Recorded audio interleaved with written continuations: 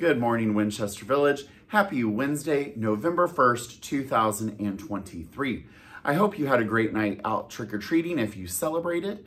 Remember, we're excited to learn and we're excited to have a new day, but we also have to get back into it's school and we've got to learn and focus. So at this time, please stand for the Pledge of Allegiance, led by Miss Reilly's fifth graders. Allegiance to the flag of the United States of America and to the republic for which it stands, one nation, under God, indivisible, with liberty and justice for all.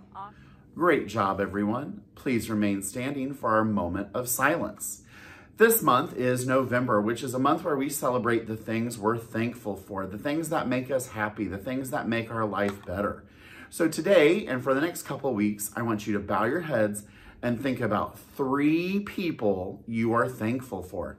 It could be a parent, a grandparent, a brother, a sister, a pastor, a teacher, but let's bow our heads and think about 3 people we're thankful for. Let's bow.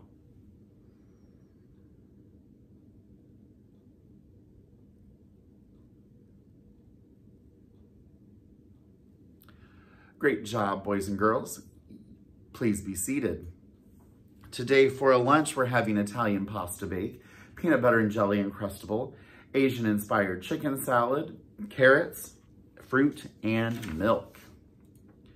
We've got 2 students celebrating their birthdays today. A special happy birthday to Jada Masana, and Benjamin Sambuela is celebrating his birthday as well.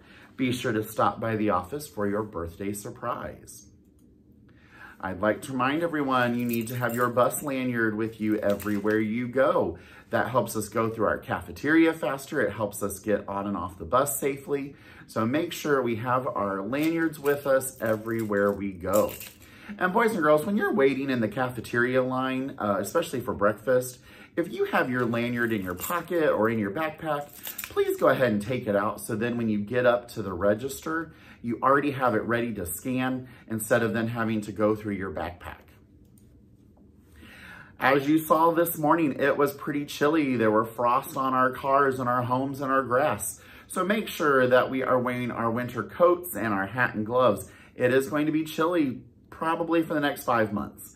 So make sure you're dressing appropriately so you stay warm and safe. And as a reminder, no shorts are permitted after fall break. Today is an early release day, which means, we got a lot to do and less time to do it in. So please send your office folders to the front at this time and take attendance. But teachers, please, our students, make sure we're listening to our teachers, following directions the first time, keeping those hands and feet to ourselves, and we're gonna have a wonderful Wednesday. You are a Wildcat. You are fierce, you're ferocious, and there's nothing you can't do. Make it a great day, Wildcats. The choice is yours. Bye, everyone.